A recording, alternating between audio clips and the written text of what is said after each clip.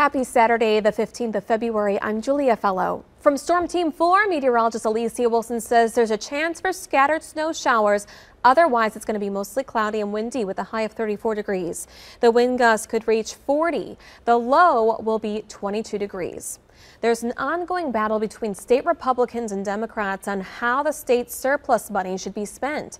Republican leaders just unveiled a plan yesterday that says they'd offer middle-class tax cuts. Republicans say the average person would save about $105 on taxes on what they earned this year. This after Governor Evers called a special session because he wanted $250 million used to boost education.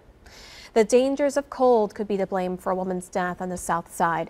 A 73-year-old woman was found dead in an unheated home near Wilbur and South 91st Street yesterday. The medical examiner says the electricity was working in the home, but the heat was either turned off or wasn't working.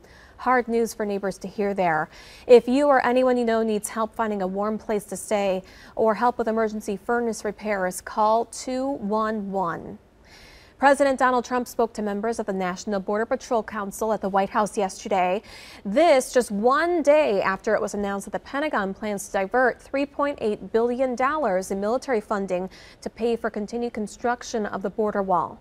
President Trump showed various pictures of the wall being worked on and how difficult it was to get past the wall. That's the 4 to know. Have a great day.